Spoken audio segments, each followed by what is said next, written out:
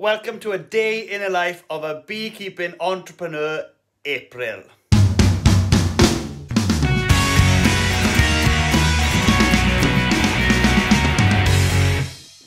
Hello, I'm Griffith, welcome to Winning Griffith. Here we talk everything beekeeping, farming, countryside living. Now we do reviews as well. Now I'm in the office first thing. It is catching me out Thursday the 13th. The bank holiday has been, and we are still catching up with orders from the bank holiday. We had a bit of a sale, and funny enough, we appeared on BBC Wales News talking about how good honey is, and we did have a little boost in sales off the back of that, which we're very glad to see. I'm in the office with Flea, and the plan today is I've just got to pack some stuff. Esset has got a day off today, so I've just got to pack some urgent things. First thing this morning, we're going to load the truck up and we're going to spend the day driving around sites, putting honey supers on. That is the plan. That's it. Few items to pack and we'll be on the road. Here we are in the shop, and as you can see, there is not much room in here at the minute. But we are going to sort this storage solution out. This, hopefully within the next few months, we are going to build a bit of an extension onto this building and have a bit better storage and set this area up more as a retail outlet where you can walk around and actually see stuff, because at the minute half the stuff you can't see and it's no good. So we got honey going out there, and I've still got compost and syrup to pack, and then we are on the way out. And as a thank you to Ollie, gave me this hat. You give a Welshman anything for free, they will always use it or wear it. That's what I got to pack. Now we're going to put some supers on the hive, back to get the hive, take that extra stand, super up the bees there, not many hives there, come back, probably have food, but load up for the next site. And then we're going to definitely get 2 sites in today, maybe 3. We'll see. And I've got to transfer a nuke into a travel box. There's a collection tonight and a collection tomorrow morning. So there's basic collections every single day. Probably for like the next 6 weeks odd. I know we're doing it backwards, but we could block the collections up onto like a Saturday or something, but I just find really good customer service, work with the customers. If they can come on a Wednesday morning or come on a Thursday evening, as long as we're able to get the bees ready, we live here, so we tend to do it like that, just to make things easier for the guys buying the nukes from us. Alright, let's go. Now I haven't done a standalone video yet of how many supers fit in the back of this truck with that Truckman canopy on, but I've already had 30 plus in there, easy, and the last pickup I could only put I think around 20 supers in, so it's a big improvement. So I have been starting to empty this shed. Some of the sites have already been round. There's more supers wrapped up in the top shed as well, but I'll get these out first. That's the main thing, and some extra honey in there because the container is full. Record crop last year. So down on this side, I know I've got these Abello. That's got to be for the Abello stand, and then the rest I can just pick from. Now what I love about this pickup is I can get 3 rows in.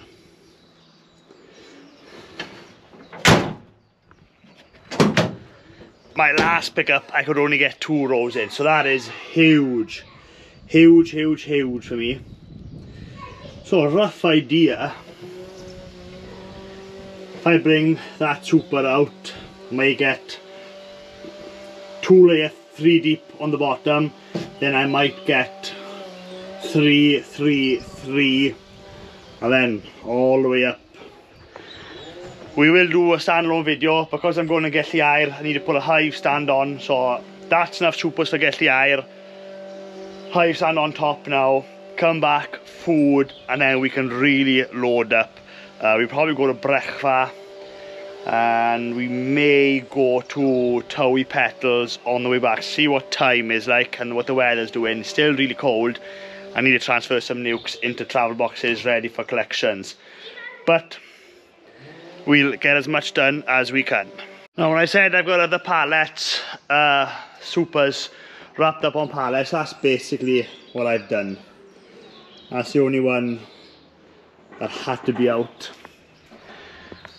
Put a bit of either chipboard or plywood on the floor to seal the pallet up, strap them up, and then really pallet them up so no bees can rob them. Starting to get a bit more space in there now with stock selling, but there's more of those back in the back of the shed there under shelter. Now that's not the best way to store them, because once the season does start and you get a tiny hole in the plastic, bees will rob it like crazy, and that's what we don't want to do at all. So I prefer to put everything in the warm room if I can, obviously without the heater on, and that works quite well. But just space in general, you know, the honey farm and the business is growing, and we got more supers, more bees, need more sheds. So what I may do this year, I may buy another shipping container like this, a decent one like this, insulate it up, and that'll be super storage. So I think one of these plus the warm room, that'll probably see me for a while.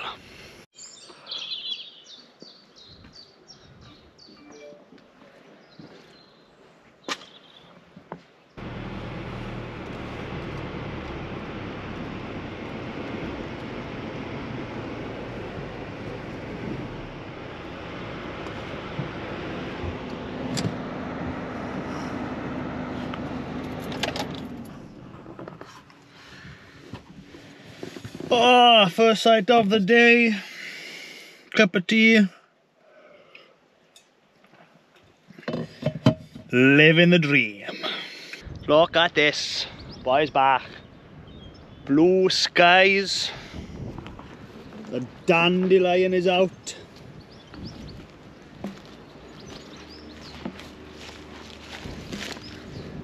Still way more to come. It's only 9 degrees with a bit of wind, so the bee is not flying amazingly.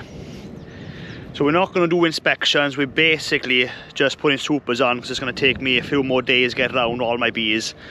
And then hopefully next week we can start doing proper inspections. But first, I'm going to put that other stand there.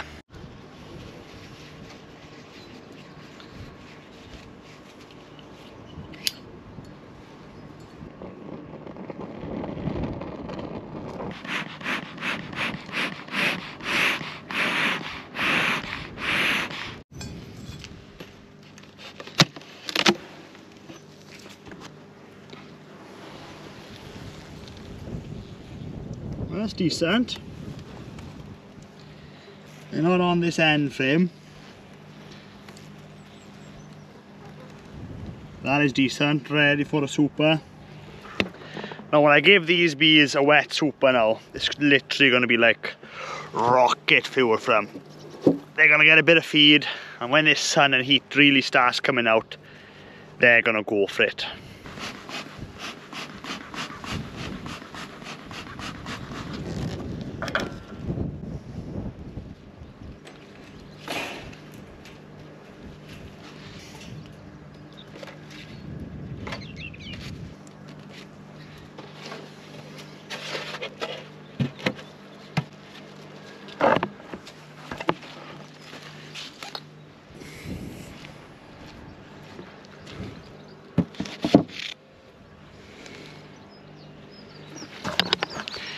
Now, I get a lot of comments off people. They see me swapping poly and timber back and forth, and they go, "Oh, I can't believe you're putting timber on poly," or "Oh, I can't believe you're putting poly on timber." Hey, it don't matter. Do you think the bees care if their box is made of poly and timber, or just one type of material? Do you think the bees are going to fill those supers up regardless? I ain't got the time or the space to keep all that kit separate, apart from this Sabello hive. Now that hive was given to me I've got a video on it, a review video, and it's a good hive, but it's got the interlocking system. Now you can put extra or timber boxes etc on that, but ideally not because of the interlocking system. The panes, the swanties, those are the main polys I've got. You can mix and match them, it makes no difference at all. Now these bees, they don't actually need 2 supers. They're roughly half a box full of bees, 5-6 frames they are. So if I give them 2 supers now, that's too much. But because I've got these Abello supers for the polyhive, I don't want to mess around and not have this with me. So I'm going to do what's called the Chris Manton trick. Chris Manton taught me this. So you put your crown board back on top to keep the heat in. We may have to scrape this off. And then we're going to put that super on top of this. Now the reason Chris Manton does that is he's got way more bees than me. And he's got to go around his bees really early, and to get around it, he'll over super the bees. So he'll tend to do it sometimes when you've got a single brood box. You put the crown board down and then you put the first super on top of the crown board. So if the weather does turn, then the bees have got something they can come up into, but you haven't reduced the heat in the bottom box. It's a really good trick. I don't tend to use it just because I haven't got the same amount of bees as Chris, but nonetheless it's a very, very good trick, and that's what I'm doing here. So I'm storing this hooper above this hive, so if they do come into this hooper and they start filling it, they can still go up into this box, but I'm not chilling the whole box down by giving them 2 supers. So always worth that trick. And if you're wondering who Chris Manton is, he's on Twitter, so give him a follow.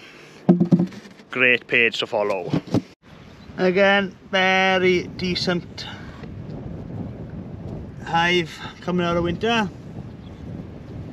Very much needing a super. Right, looking a bit better there.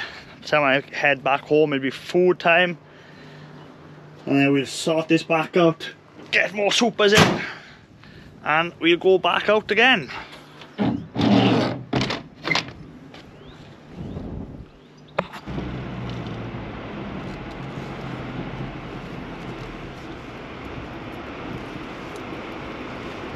Right, we are back.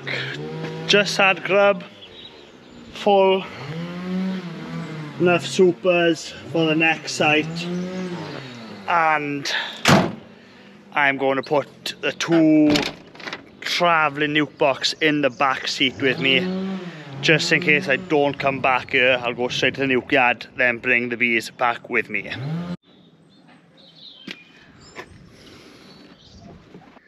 Just arrived in Brechfa. Now I've parked a fair bit away from the apiary.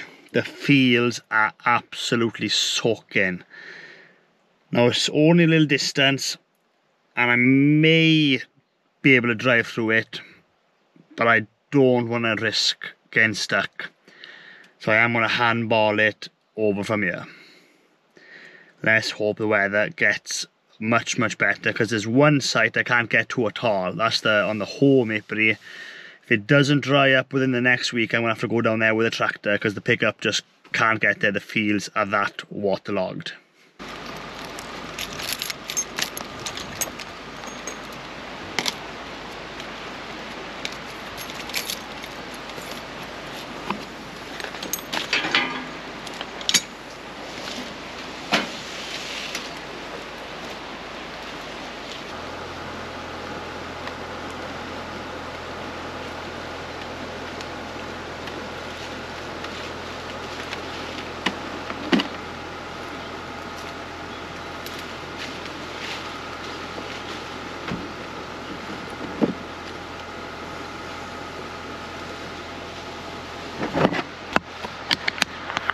Losing a bit of time carrying stuff back and forth here now. There's 1, 2, 3, 4, 5, 6, 7, 8, 9, 10, 11, 12, 13, 14, 15, 16 hives on this site. Should be a minimum super each, some may need 2, but then again there could be dead out. So we haven't gone through this site yet. Still only about 10 degrees. Bees are flying pretty good. I'm not going to inspect anything today, just getting these boxes on. Oh, first problem of the day, probably some kind of drone laying queen. The bees are literally just in a pocket there, so let's take a look to see what the problem here is. Got a bit of abandoned brood. Gotta check this out. There's dead bees in all of them. So when you see capped brood like that, always check. If you can see a bee fully grown underneath, good, probably Varroa type problems. But if there's like a dark, gooey, stinky mess there, and you put a matchstick in there and it ropes, and you've got foul brood. So just always double check that that's not what that is. We'll go deeper into the box to find out what the problem is. There is some kind of brood in here.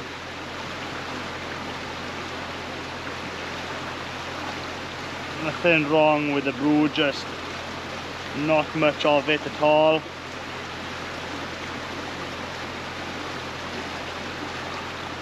Not much eggs. Eggs again on that one.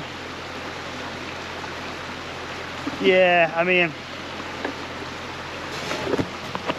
what's the consensus? Nothing wrong with the brood, healthy enough. It's probably had some kind of Varroa damage, but basically the bees is shrinking down and the brood on the outside is dying off because of the lack of heat.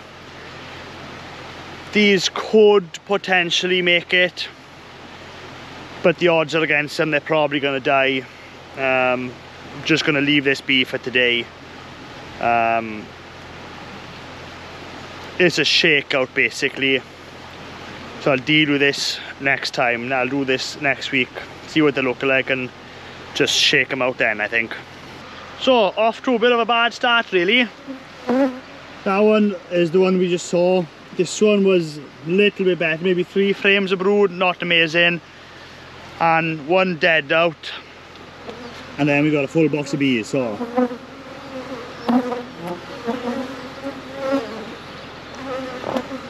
more like that for the rest of them, please. There's a nice colony. Commercial box full with bees. Now, so far I'm not very happy with what I'm seeing on this site. It's very average. But it's nice to see. Hopefully I'm going to hit some of these bigger boxes as I head down the line. Good strong colony. But this box,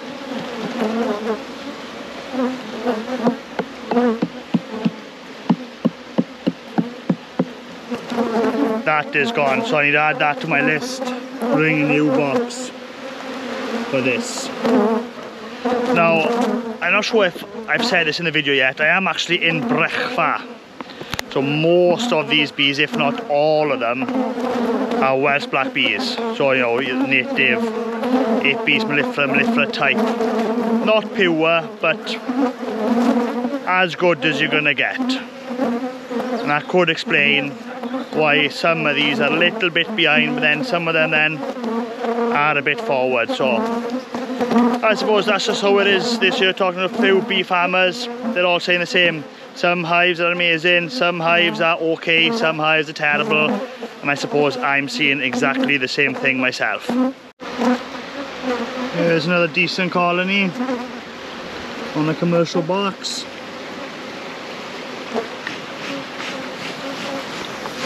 Seems the big commercial hives, yeah, they've wintered really good. Now we're just gonna smoke the bees down and we're gonna scrape this wax off.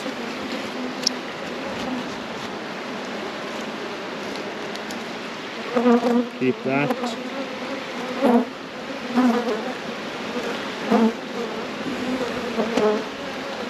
Got to keep the top of the frames clean. You can see a bit of honey coming in there, so we don't want to crush any bees. I need 2 hands for this one.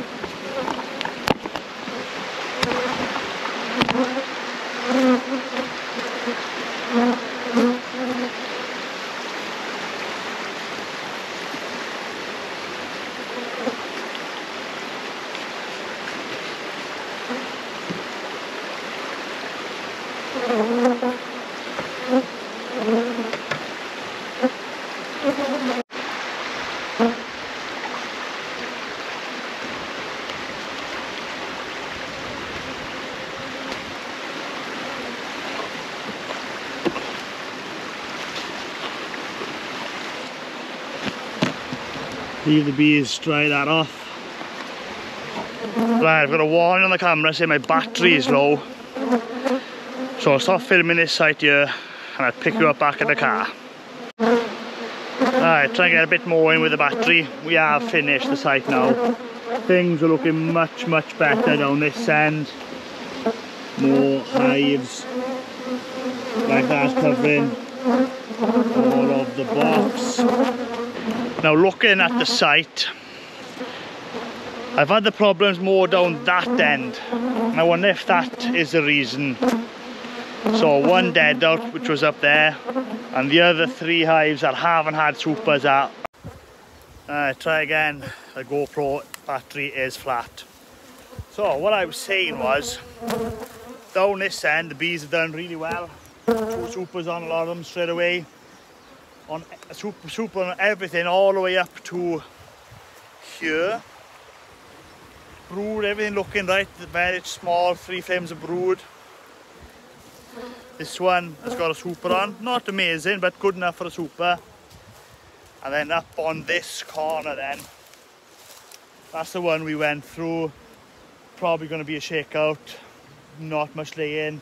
Little bit more lay-in, nothing amazing. Then this isn't going to die out or anything, but not doing very well. Dead out, then that hive doing very well. So funny how all the losses or problem hives and that end of the apiary. And I wonder, is the weather coming through that way, is that what's affected those hives? Damp, cold, I don't know. Just worth putting that in the video, just in case you guys might have seen something similar on your sites. Okay, back in the car. No, on the breakfast site, my parents-in-law actually live here, and it is, let me check, almost 5 o'clock. So I'm going to call up there now for a quick cup of tea, head home, change the battery in the GoPro, and by then it'll be a good time to get those nucs into those travel boxes. And that'll probably be it for today. Bit slower on this side, carrying stuff in. Surprising how much time you lose, and a few problem hives. And I ended up going into the boxes to see if there was no major problems, everything. Always check the problem pages this time of year. So you'll see me going around putting boxes and everything.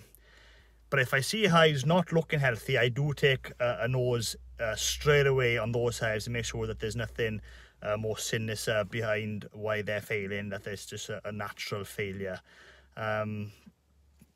Not worried about what I've seen here. 70-80% positive on this site, and I suppose that's a good average. You know, now we're seeing the problems with the queens and etc. You don't see that when you're doing your hefting and basic winter checks. This time of year you see what the actual losses is, but still overall my losses are still very low, so nothing to complain about. Right, cup of tea and back to work. As Mum loves gardening and fair dues, she's really good at growing flowers. So last job of the day, we're in the nuke yard. We've got 2 nucs to put into the transport box because we've got collections tonight. This basically is almost a daily job now, but I don't mind it. The nuke yard's not far from home, and it's just an easy way of doing it. So get these nucs in. Oh, that's a lovely nuke. Whoever's getting that nuke is going to be happy with that.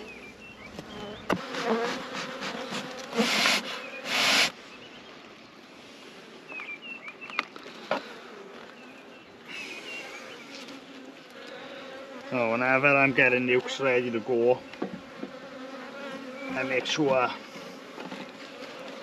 I see the queen.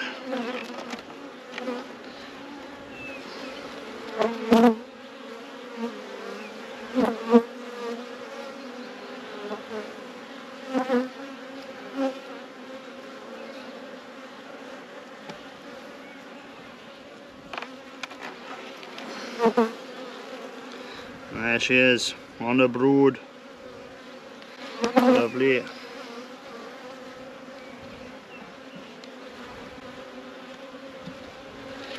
Now, just to note, I've already gone through these nukes this year already. Checked them all over, so I know everything is spot on with them.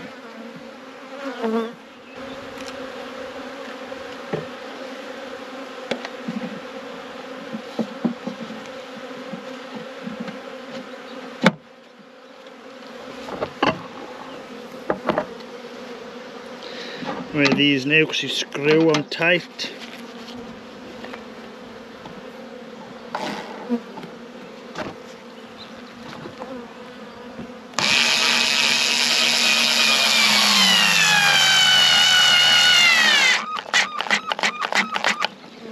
And the same the other side.